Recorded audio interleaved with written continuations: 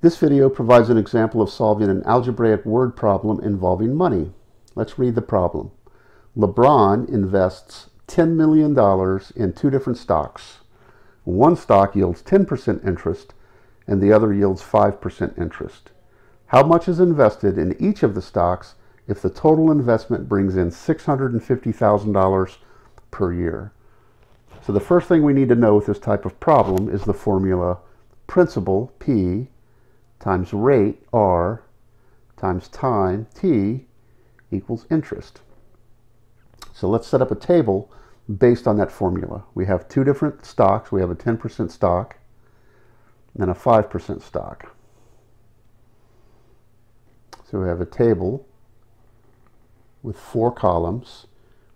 We have a column for the principal, P, the interest rate, R, time, T, and interest, I. And remember, it's P times R times T equals I. So let's see if we can fill in this table. Okay, do we know the principal? Do we know the amount of money that's invested in each of the two stocks? We do not. That's what the problem is telling us to find. It says how much is invested in each of the stocks. So those are our variables in this problem. Those are the unknowns. So we're going to use the variable X for the 10% stock and Y for the 5% stock. Okay, let's look at the rate. Do we know the rates? Yep, they give us the rates. It's 10% and 5%. So we have to convert both of those percentages to decimals. So 10% will be 0.10. 5% will be 0.05. Time, typically with word problems like this, the time is yearly. We're talking about years or annual amounts. For example, the interest rate is an annual interest rate. In this problem, we're told that the total amount of interest he makes on his investments is $650,000 per year. Okay, so for our T, we're going to use 1 year. Okay, so now we apply the formula, P times R times T. So for the 10% stock, we have X times 0.10 times 1 is 0.10x.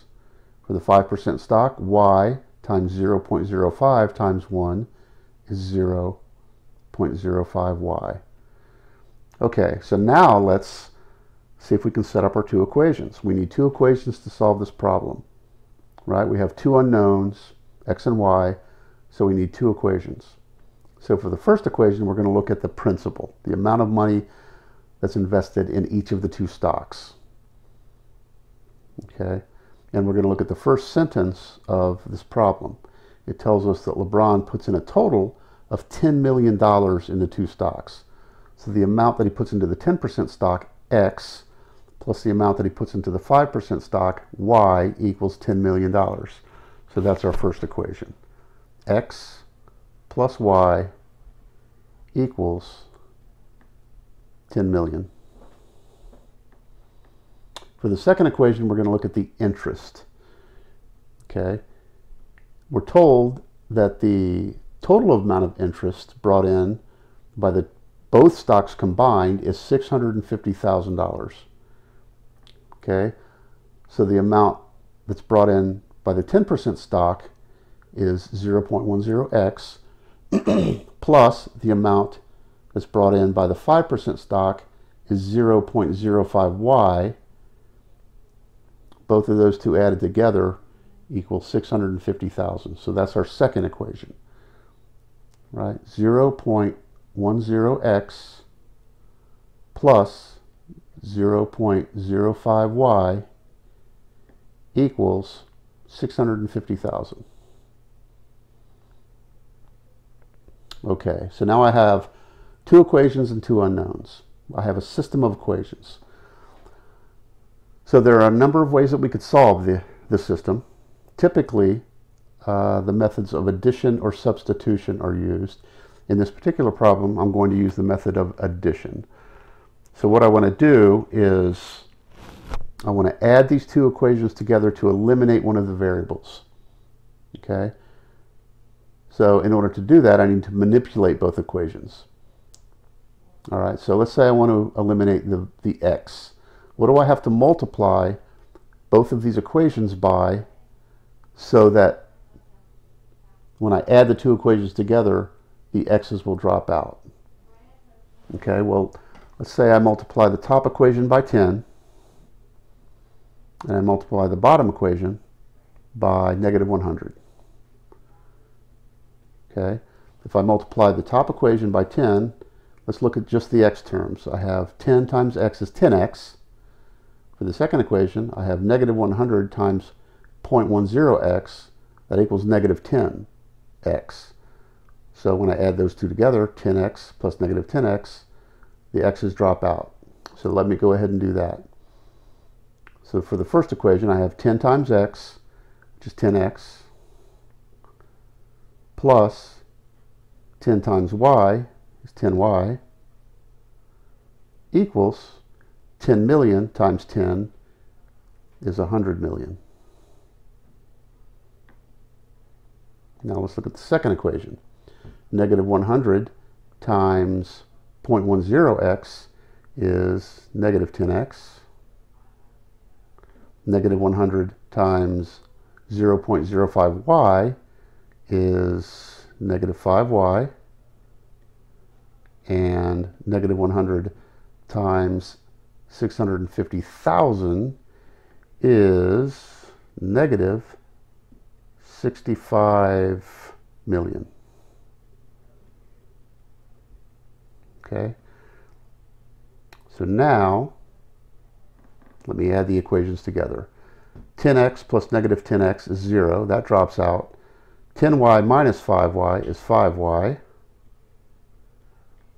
100 million minus 65 million is 35 million.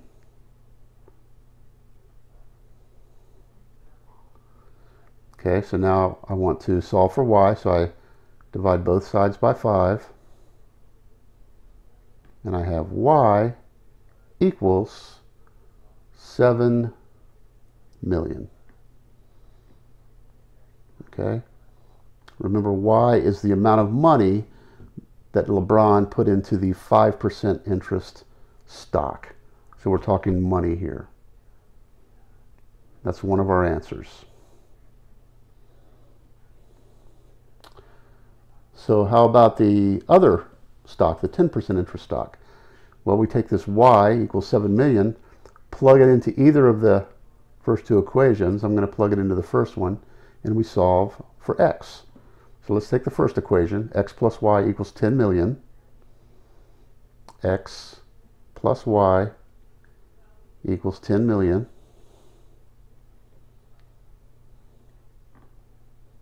X plus, we're going to substitute 7 million in for y. 7 million equals 10 million.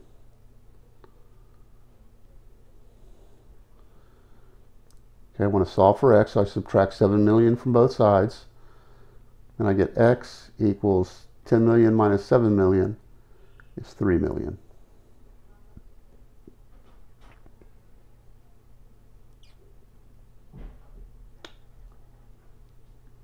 So that's our answer. LeBron put 3 million into his 10% stock, 7 million into his 5% stock, and after 1 year he earned $750,000. I hope that helps.